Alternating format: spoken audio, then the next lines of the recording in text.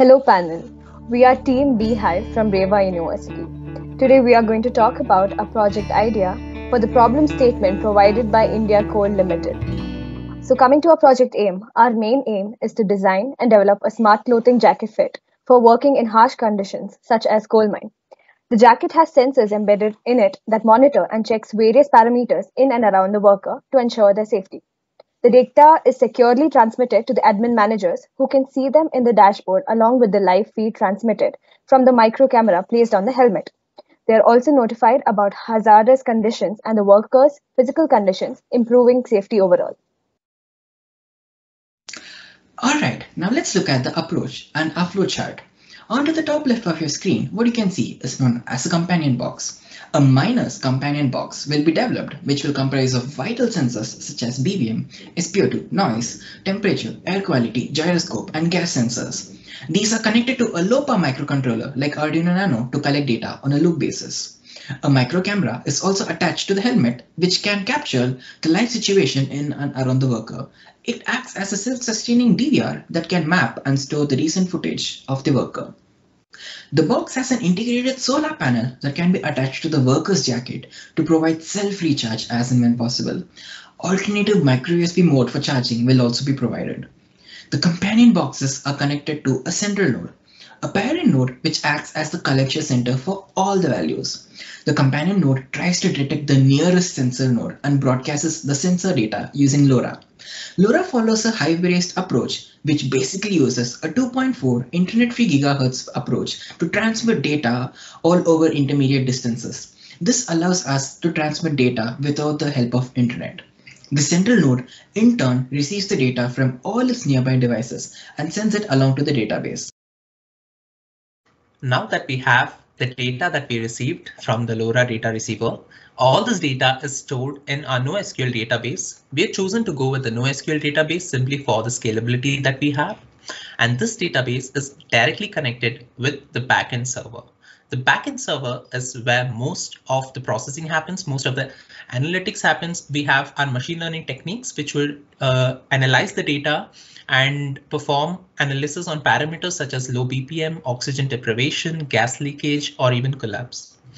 Provided that we find there is some flaw, and we would be raising an emergency alarm that would be sounded and the details would be forwarded to the analytical dashboard.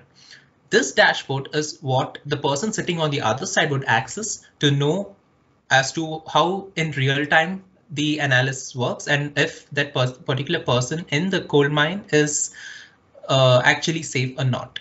So to give you more in-depth knowledge about analytical dashboard, Sanjana would be taking over. Once the data is uploaded to a backend server, we want to be able to access this information and display it in a website that can be viewed by admin staff. We decide to construct a safety dashboard to provide the administrators access to the data collected from the workers along with their environmental conditions.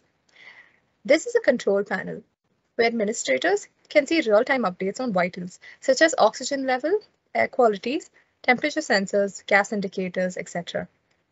Additionally, the dashboard is updated with statistical representations by applying machine learning algorithms to analyze and interpret the data received. This can assist admins evaluate patterns and make informed decisions for better future work conditions. On the left side of the user interface that you can see on your screen is a navigation panel. This also has an emergency option, which can be used to contact emergency services in case of life-threatening circumstances. This page also has a task menu, which can be used to create tasks and manage them efficiently. We can see on our health page that we have individual worker information that can be seen alongside their critical vitals, along with their priority.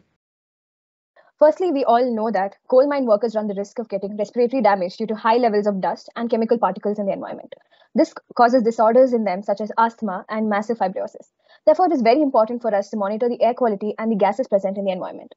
Secondly, mining environments are very hot and humid, which over time can cause thermal stress in workers.